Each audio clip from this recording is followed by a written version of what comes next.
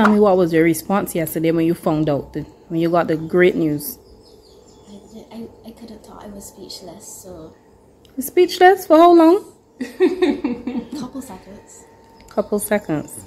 Okay, so then when you compose yourself now and you came back to reality, what did you say to your mommy and your daddy?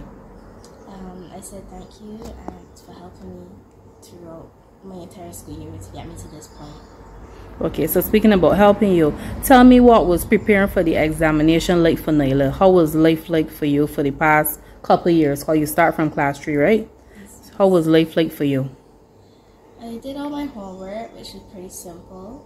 My mother signed me up for lessons, which was from Monday and Wednesdays. When I couldn't understand questions, I would ask my teacher, and like for homework, I would ask my mother. Okay. How was the examination for you? It felt like one of the mock tests that my school did for us. So they gave us mock tests every other week leading up to the examination day. So it felt like one of those mock tests. Okay, what did you enjoy about the exam? You had any challenges at all? Not really. Not really. Grammar and mathematics were always easy for me. It's just comprehension. I have a hard time answering questions. Okay. Especially the ones that ask me what I think and not that they're not in the passage. So what are you doing to celebrate? This is a major accomplishment for you. What are you doing? I overheard that my mother might be planning something with me and my friends because one of my friends got into Parsons College and the other one got into Queen's College with me. I would like to go to Starbucks to get like a fresh Cante. Yeah, that's it. That's it. What are your plans for the future? What do you think? Have you thought about what you want to be in life as yet? I started crocheting and I really like it. I've made a couple things. I've made like hat and booties for babies. I'm starting to make like a beach cover up. Any other careers you're looking at? Like a fashion designer to design clothes. So you want to be a fashion designer? At least that's on your mind, but you still have time, still young. Okay. Any plans for when you go to Queen's College? And why did you want to go to Queen's College? I heard they do netball there, and it's like, I used to play netball at West Terrace. And also it's very close to my home, so I can just walk there. Okay. So you like sports? Yes, please. Well, specifically netball. Specific netball. So what else does Nylah like doing? What else do you like to do?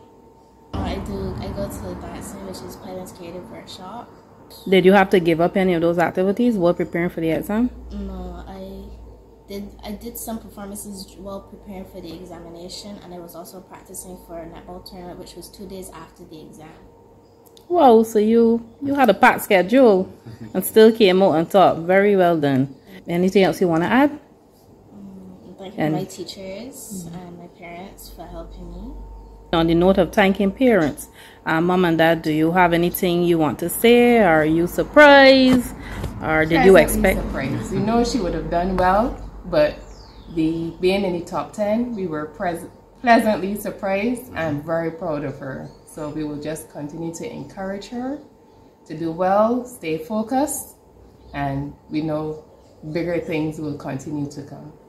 Did you have to apply any extra pressure during the exam time, or No, she's very. Once she knows she has work to do, she is determined to do her work first. But once she's finished that work, it is hard then to get her to focus. But she's focused when she has the work to do, and when it's downtime, she wants her downtime.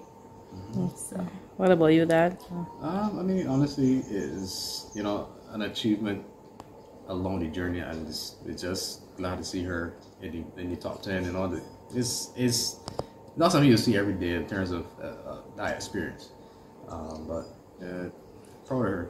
And this one here coming up is along the same way. She's following her sisters as well.